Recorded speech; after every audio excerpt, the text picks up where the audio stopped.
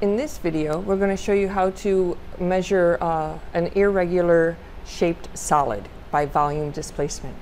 So we have a graduated cylinder, and we talked about how to measure in a graduated cylinder. I'm going to fill the graduated cylinder about half filled with water.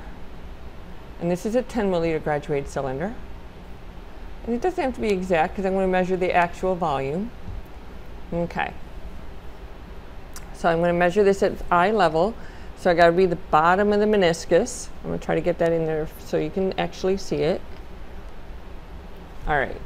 And so we're reading this at eye level. So this is 5 mils, 5.2, 5.4, and it looks like it's right at that 5.6 line.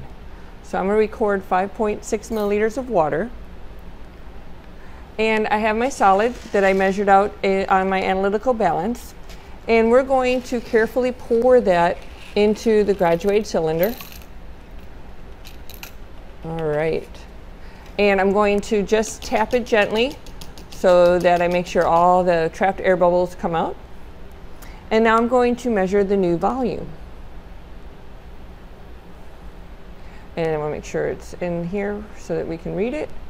And we see that it is reading 6.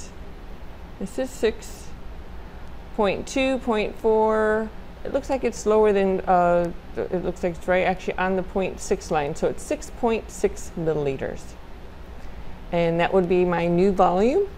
And to get the volume of the irregular solid, you take the volume of the water with the metal minus the volume of the original liquid alone, and you get the volume of your solid. Thank you.